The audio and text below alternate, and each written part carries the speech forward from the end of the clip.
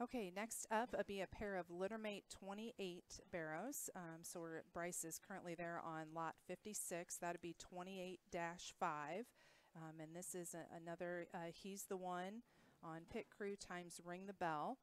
So here's a couple. I mean, again, like I mentioned, we really haven't sold out of this set at all, so we're pretty high on the depth of all of the barrows that we're bringing. But especially a couple spot barrows here that we're pretty high on, probably biased a little bit because of the sow side here. So this dam is a littermate to Josie, which Josie, the Smith family, showed for us in 21. She, among other things, was champion spot gilt and 4th overall at the Illinois Junior Livestock Classic. And Josie's a littermate to the Green family's champion spot barrow at the 2021 Illinois State Fair that was champion in both the junior and open shows and actually went on to be reserve land of Lincoln in the open show.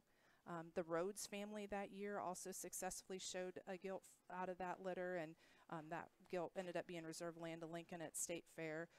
So we were fortunate enough to be able to get Josie back, and so this dam is a littermate to Josie as well, a gilt that herself didn't get shown that summer. But so this dam produced the reserve spot gilt for the Smith family at the State Fair last year. So kind of a nice all the way around accomplishment for them, not only doing such a nice job with Josie, but then having her littermate produce that gilt. So again, these are out of He's the One. Obviously, I already talked about him, but back on a sow side that not only has produced gilts, but that Green family barrow in 21 we were super proud of and super high on. So we had this same mating last year with the gilt that Tammy just talked about, but there was actually 3 barrows at State Fair, and they were second, and third in their relative in their classes there. So they were very, very competitive last year. In this set here, the one Bryce is on here, 28.5. 28.5 here. Both these are very similar in their type and kind.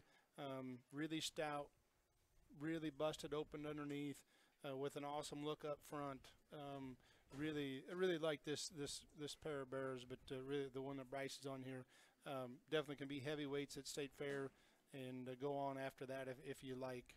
But again, we know what this mating has done and have confidence in this pair. Then again, the other barrow is going to be lot 57, and that's 28-7. So the one that's got more white here on his hip that we just crossed over here that Bryce is on, here's one. He's just a little bigger than his littermate here, but another one, and I know I keep talking the same thing. This one's truly heavy bone, tall shouldered with a great look. But again, I really do like this one, and this one definitely be a heavyweight there at Illinois or wherever he ends up, and just really like the way they're busted open, but the way they travel and go away from you. Pair of very, very high quality spot bearers in my mind.